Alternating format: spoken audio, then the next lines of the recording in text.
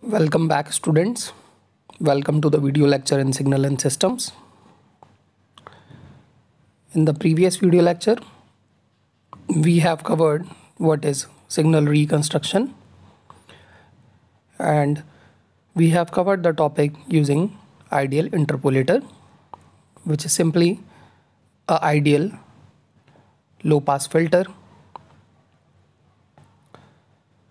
whose response is a rectangular pulse, rectangular T by capital T. So we have covered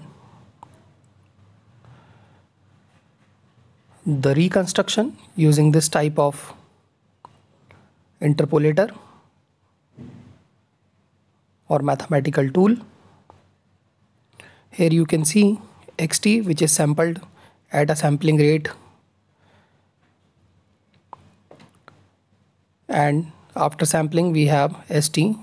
To successfully recover this signal, we use a zero order hold circuit, which is represented by small ht, which is the impulse response of this zero order hold circuit.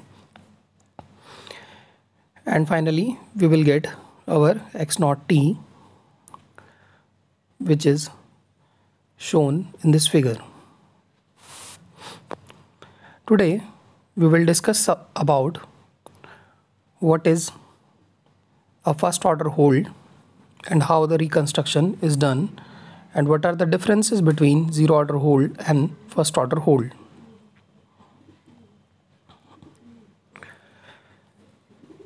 So signal construction using first order hold. So first order hold is a mathematical model that is used for practical reconstruction of a signal, because in zero order hold a practical reconstruction is not possible and there is some error introduced or noise introduced into the reconstructed signal. So to remove these errors, first order hold circuit are used. It is a mathematical model, and the reconstructed signal will be seen as a piecewise linear approximation to the original signal. Let us see first what does this line means. Let us say we are having a signal xt,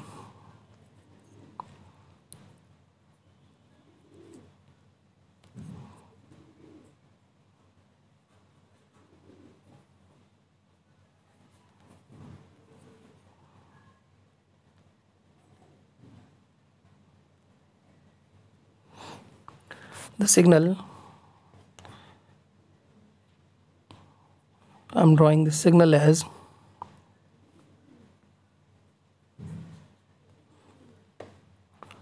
a signal which looks like this type of signal, which is a continuous type of signal. Simply, this signal is sampled using a sampling impulse train, and we will see the sampled signal as the impulses that are having magnitudes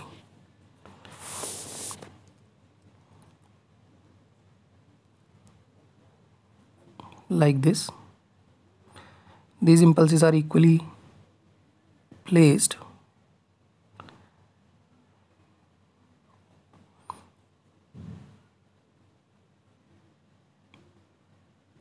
and in this way we get our sampled signal.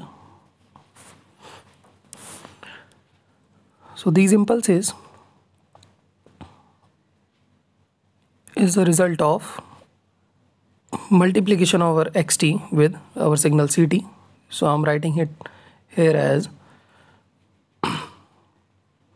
the sampled signal st will be equal to xt, which is a continuous time signal, multiplied by ct, which is an impulse train, Further, we can see that xt multiplied by ct, which is an impulse train. So I'm writing impulse train as n is equal to from minus infinity to positive infinity delta t minus n t. And here this time is t, this is 2t and so on up to nt. So here you can see, if you multiply these two signal, then in result we are having st as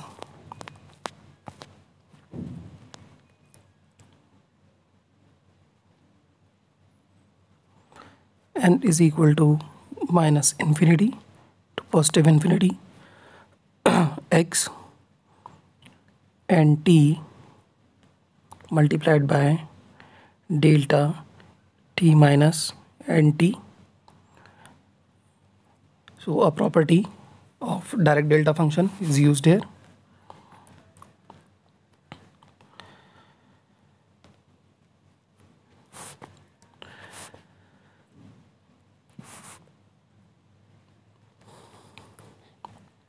So let us see what is a zero order hold.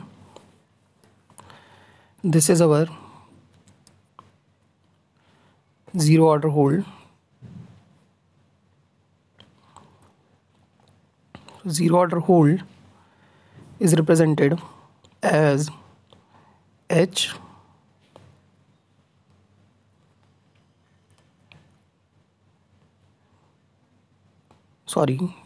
first order hold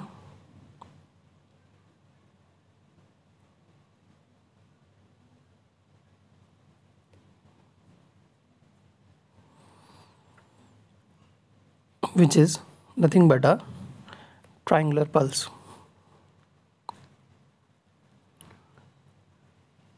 Which will look like this, and in mathematical format it is represented as triangular.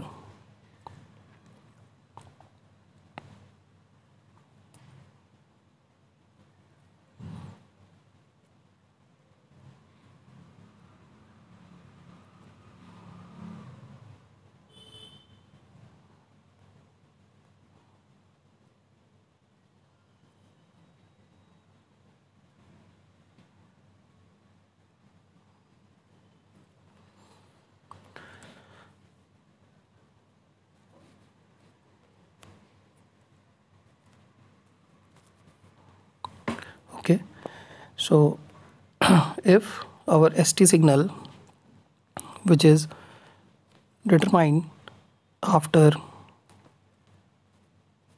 XT is sampled, this is our XT signal. Here we have the sampler. After sampler we get our ST signal, which is described here as n is equal to minus infinity to infinity summation x of nt multiplied by delta t minus nt. Then to successfully reconstruct the signal, we are using here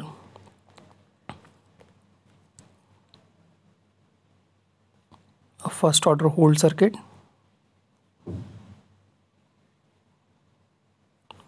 as H F O H T, and here we have our X naught T, which is our reconstructed signal.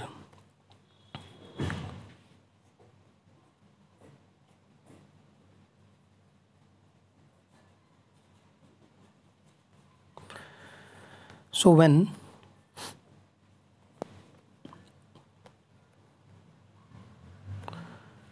the signal will be multiplied by the triangular pulse,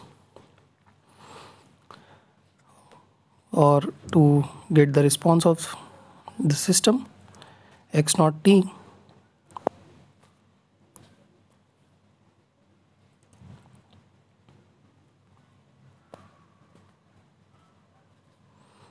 will be equal to H first order hold T convolution x naught T,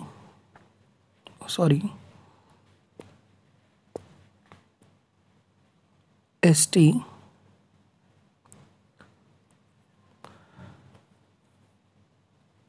further we can see that H naught T is a triangular pulse, so we can write it as, and ST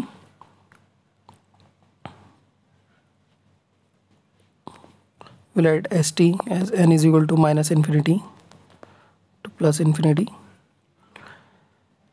x and T multiplied by delta T minus NT, and this get convoluted with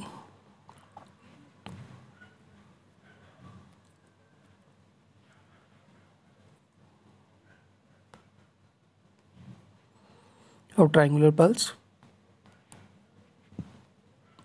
T divided by capital T. So we will use a property here for convolution, that the solution will be n is equal to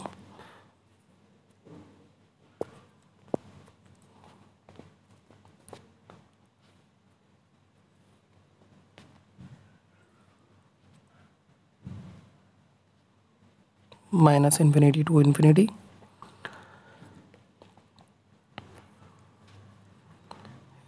x of nt will remain same, and the convolution of any signal with the impulse train will result into that signal, but with a time delay. So it will become triangular T minus NT divided by capital T. So this will become a piecewise linear approximation, and it will look like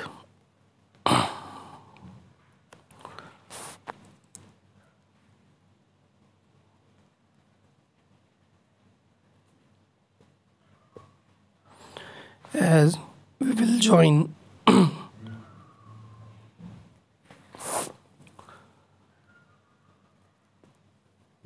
this part over here, then this part over here,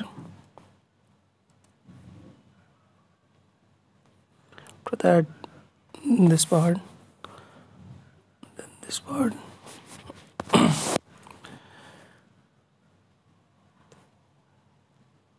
then finally this part. So in this way the linear approximation will look like, and finally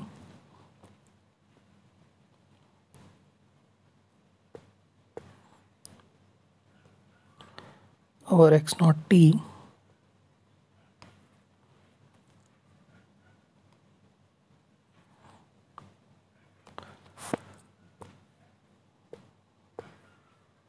will be a signal like this.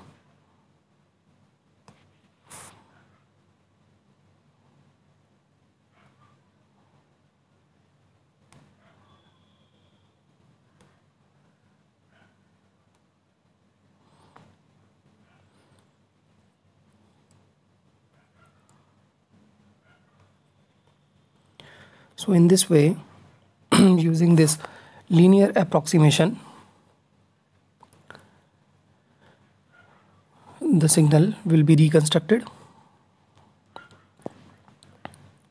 which is having a minimum error. In the next video lecture, we will see what will be the transfer function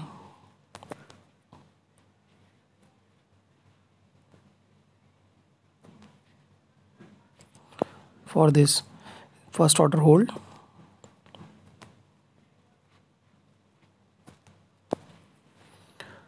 So let us see quickly what we have learned today. So we are studying signal reconstruction using first order hold. So first order hold circuit have our impulse response, which is like a triangular pulse. So whenever our sampled signal is used to reconstruct the original signal using a first order hold, then we can find it as the output will be a linear approximation of this triangular waveform, and in this way we have approximated our signal, which is represented by the light green line in this figure. So I hope you will enjoy this video. Till then, stay tuned for the next video lecture on the transfer function for the first order hold circuit. Thank you.